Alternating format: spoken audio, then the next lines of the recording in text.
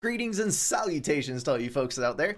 I just got off work, so I'm feeling quite a bit energetic at the moment, and I just wanted to go ahead and do a check-in. It is Wednesday after all. That means it's hump day. Well, it's hump day for you guys. It's actually Tuesday for me. I don't really have a plan for this episode of Rambliness. I think I'm going to go back through the comments on the one I did last week, which was why are all first-person shooters alike but not real-time strategy games? Because I think you guys made a lot of interesting points. There's a couple that I would like to talk about for at least just a few minutes, and then maybe a little bit of loopiness about life in general. Speaking of life, I now hate rain with a passion. I like thunderstorms, I like falling asleep to rain, but when you get 3 inches of rain in like a 9-hour period, everything floods and life comes to a screeching halt. Like, I went out this morning because I was thinking, hey, I can get some work done. For those of you who don't know, I work construction, which means that when rain happens, you pretty much get completely and totally screwed over. So we're going to be working in a crawl space. I figure, hey, it's going to be dry. If it does start raining, we got a covered area to work. I go over to the crawl space, I stick my head under there, and there's like 6 inches of water under the house. And I did not feel like going snorkeling. So I had to go find something else to do. But yeah, it's turned into a major annoyance. I think that we should probably build a pipeline to California and start shipping some of our water over there because our lakes are full, our ditches are full, and some people's houses are full. But it will be okay, I think. Maybe it won't rain so much that it just ends up being a catastrophe like it was a few weeks ago. Anyway, all that aside, YouTube stuff. We topped 2,900 people. It is almost to the 3,000 mark, and I am so ridiculously psyched about that. I don't know why. Like, there's no particular reason to be excited about that number. Just the rounded up 3 makes it seem huge, and I don't know. We'll just have to see what happens from here on out. Apparently Windows 10 has decided to throw every wrench in the works that it possibly can as far as the channel goes.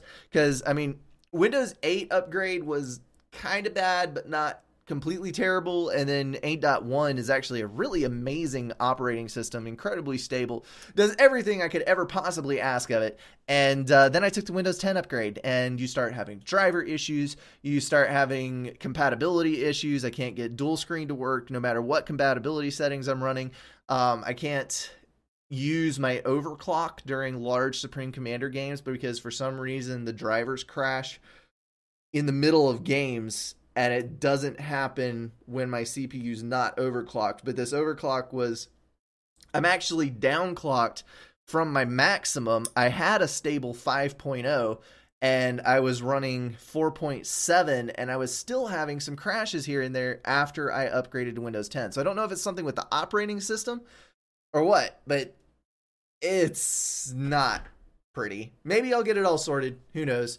Even YouTube streaming is getting on my nerves recently because it's been corrupting some of my stuff as it transfers. But I think that may actually be my fault partially because I was changing OBS settings in the middle of the streams, and I think that glitched up the processing.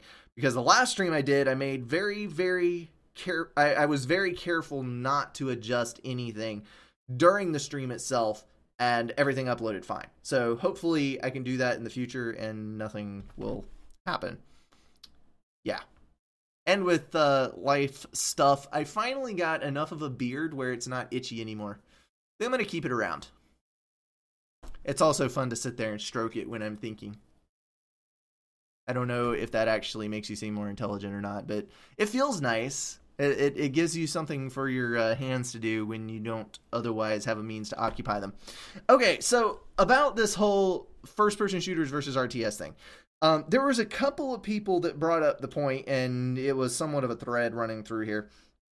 Basically, the idea that RTSs are no longer viable from a money standpoint because a modern engine to cater to multi-threaded CPUs for a simulation as complex as one required by a large-scale RTS is not viable. It's way too difficult to build. There would not be a big enough market to sell to in order to generate the money to recoup that production cost. And then you still aren't even counting the fact that you have to get graphics in there. You have to do all this other crap. So I tend to think that is probably an accurate assessment, but that's one of the interesting things about Ashes of the Singularity, because the nitrous engine that Ashes is running on is an in-house engine for Oxide Gaming. Yes, I think that's it. Yeah. It's an in-house engine that is currently being used in the development of 3 games. So they're going to recoup the investment into the engine over the course of many, many games from here on out. I don't know if they're planning to license it like Unreal and CryEngine are.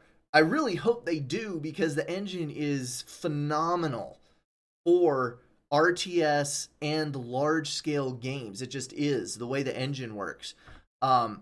But I don't know that they're going to do that. But they are going to be building multiple games on that platform, which I think is the solution to that money problem. Now, granted, if they weren't making huge profits, they could probably build an RTS engine and break even for a single game. But if there's not profit in it, no one is going to do it. So that's the trade-off. As far as the nitrous engine itself goes, there's been a couple of people that pointed out, and I tend to agree with them, that it almost seems like Ashes of the Singularity is an afterthought to the engine.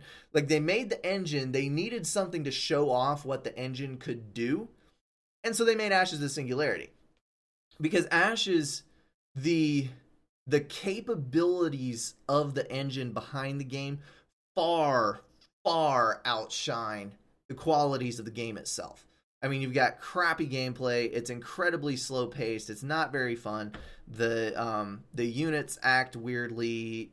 You can go on and on and on and on about this game. The UI is bad. But as a testing model, if you're only considering the game behind it, what they have accomplished inside that engine is really, really amazing.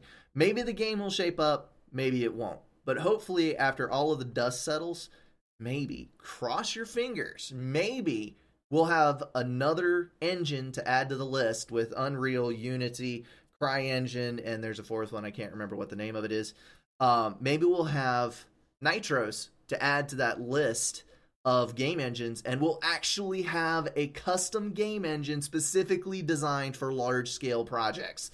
And I cannot even describe how excited that makes me. Like, if that actually happens, I will be the first one to sign up, even if there is a subscription fee to get access to this engine, and I will be teaching myself how to use it because I want to tinker with that. So anyway, that's pretty much the summary of that whole thing.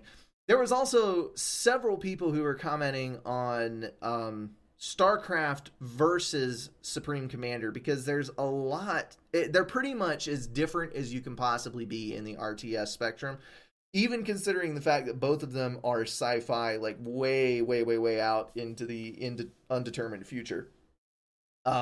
Because StarCraft is micromanaged combat on a small scale, where every tiny little movement makes the difference between winning and losing. And Supreme Commander is this huge, sprawling mess of an economy and map manipulation, where you basically win by attrition. And while small, micromanaged battles can affect the overall tendency or where the game is headed, they don't necessarily decide the game.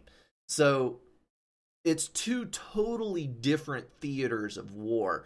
And it's not really easy to compare the 2 because they don't share even many UI elements. I mean, they don't share much at all. So it's interesting. I had a good time reading all those comments. This is probably the longest comment section I've had on any video, not for the number of comments, but I mean, I have one comment here that is like 7 paragraphs long. Yeah, someone basically typed up an essay, which granted is really interesting to read, but is way too long to tackle here. The only one I would address is industrialized meditation. While I agree with you about these while I agree with you that these features make SubCom a great game, referring to full strategic zoom, epic scale, all this other stuff, I get the feeling that you've almost blown the SubCom games out in a whole genre that doesn't actually exist perhaps Supcom is the fringe experimental game that never gets a genre. And that goes on about how all these different genres have different elements of Supcom in them, but Supcom is the only one that contains all of the elements put together, and it's basically a whole package for streamlined warfare, automated building and economy and all that kind of stuff, and just focusing on large-scale pretty battles. And I think there is a certain... It's accurate to a certain point, but there is a dedicated community that really enjoys that type of game. And even slower paced games than Supreme Commander. Go look at Sins of a Solar Empire. I mean, there's a pretty big following for those games. There's not a big online presence, but people who like to play versus the AI, who like to play building games, who enjoy just managing this massive force of war expanding through the galaxy or through the world or through the map, whatever it may be, depending on the game. I think there is a market there, but today's gaming market is geared towards online purchases, online play, interaction to the max, and that type of game gets looked over. Granted, if Supreme Commander were re-released, it's probably not going to be a blockbuster moneymaker. But I think it would have a very, very solid player base and more than enough people that were dedicated to it to actually maintain a gaming community. You can look at Planetary Annihilation for an example of that. I mean, the game completely sucks. Maybe not the Titans iteration. From what I hear, Planetary Annihilation Titans is an okay game. But it did get a lot of people playing it. And there's quite a substantial user base even right now. So, you know, I don't have all the answers for it. I think most of the opinions expressed in these comments are valid. I'm going to leave it up to y'all to read all the comments on that video. But it's interesting to think about, and a lot of it is just speculation. Anywho, that is all I've got to say about that one. For the upcoming weeks, I'm planning on pretty much sticking to my regular schedule. The one thing that I would love to know, if you go to Twitter, I am trying to use Twitter more because it is an awesome tool for consolidating comments. Like, all of my videos get posted to Twitter anytime I have questions, if I have comments about things. I'm not a super regular poster, but it's nice to be able to connect to people. But I am going to be putting a poll up to accompany this video on, would you guys like to see streaming in a variety of games? Because I would actually be interested in tackling the whole streaming thing. It's a good time playing games when you guys are connected. I can see your comments. Obviously, in Supreme Commander, I don't have a whole lot of opportunity to read the comments, but I'm going to try to get better about that. Whether I can get like a smaller screen to put right next to my gaming monitor, because then I don't, have the whole separation of the comments. But I'm going to try to be more attached to that. But I'd like to know if you guys are interested at all in that, or if it's just going to be an endless stream of content that nobody's going to be interested in. Because I don't want to put out so much stuff that you guys get burned out completely.